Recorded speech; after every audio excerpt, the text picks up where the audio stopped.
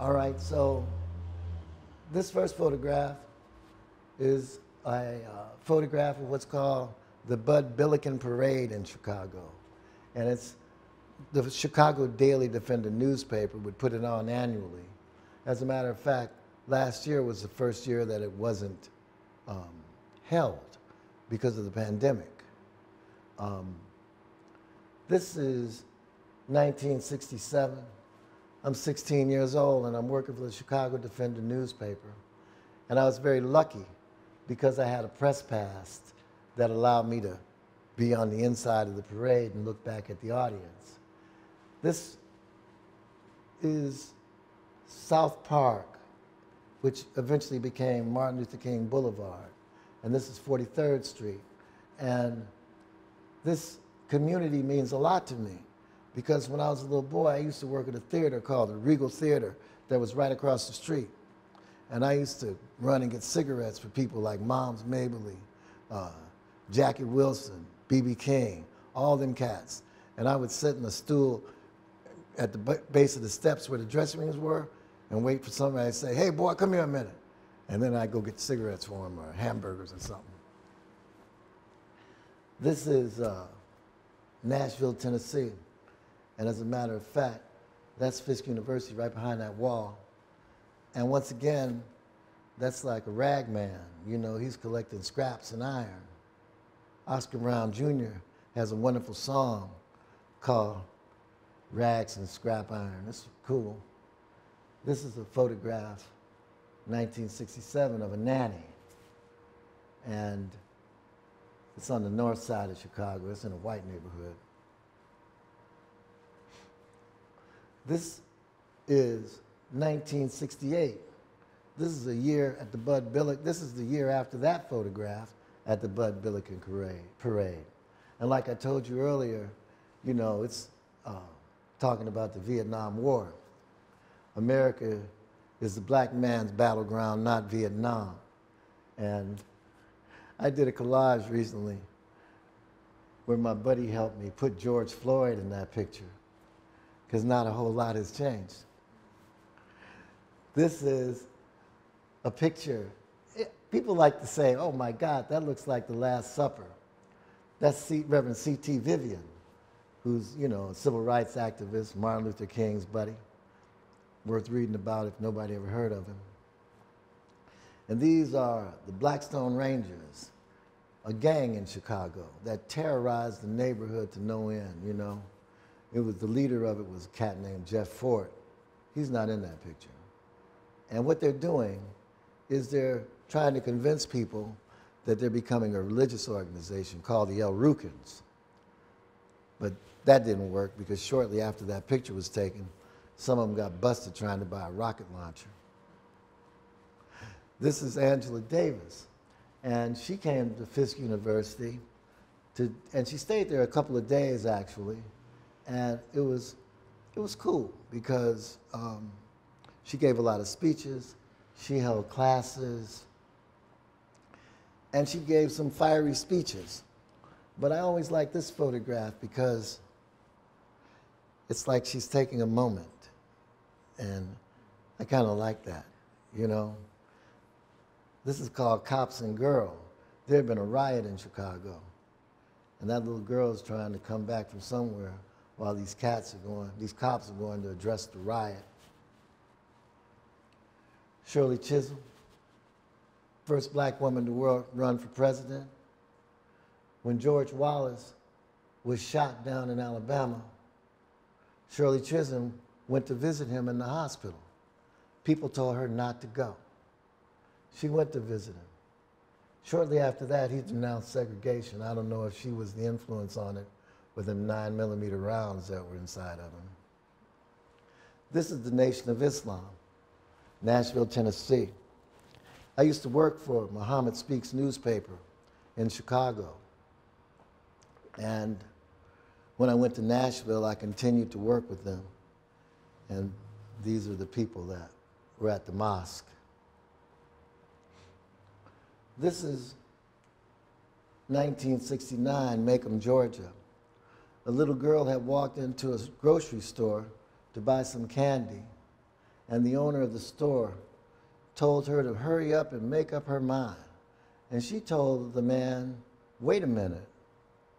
And he came from behind the counter and slapped her. And she ran home and told her mother. And the mother comes back to talk to the man.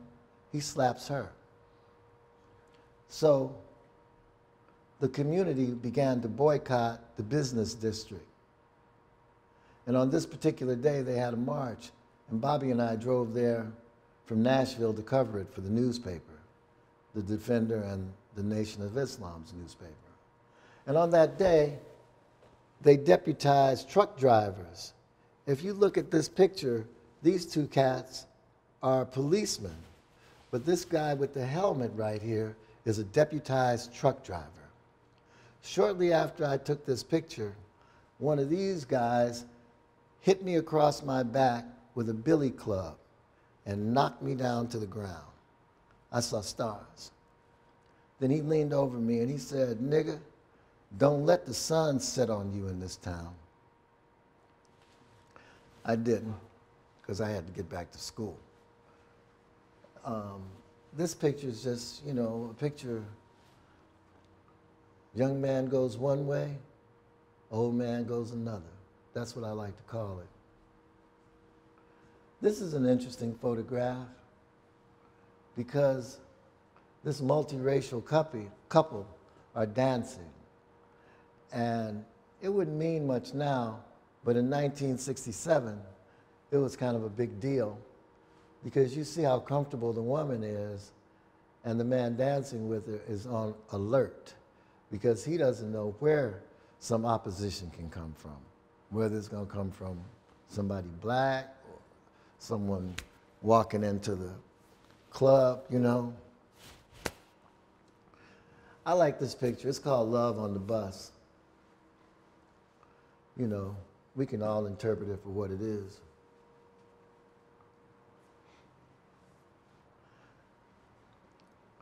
This was my neighbor in Nashville. His name is Will. And I did a lot of pictures of his family.